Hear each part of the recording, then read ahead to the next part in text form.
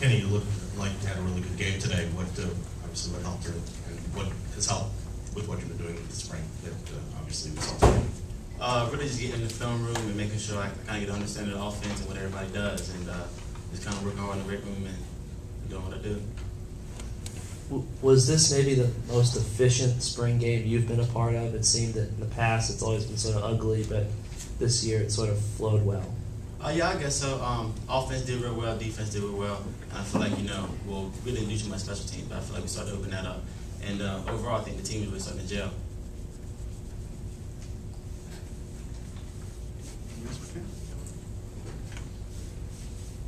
You had a good bowl game at the end of the season. You feel like that's carried over in the spring, and how do you think you and Marcus can be as a 1-2 punch this year?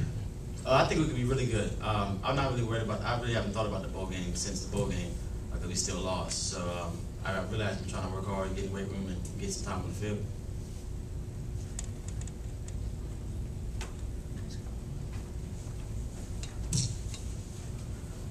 After Stephen's suspension, there was a lot of support online from teammates, including I think yourself. Talk a little bit about just what it means to the team to be able to stand behind Stephen and obviously what's been happening.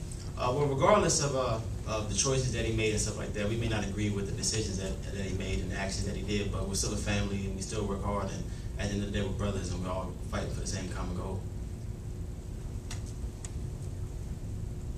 Kenny, has there been any talk at all about splitting carries during the season, or you and Eric Baker mostly, you think, just vying for the backup spot?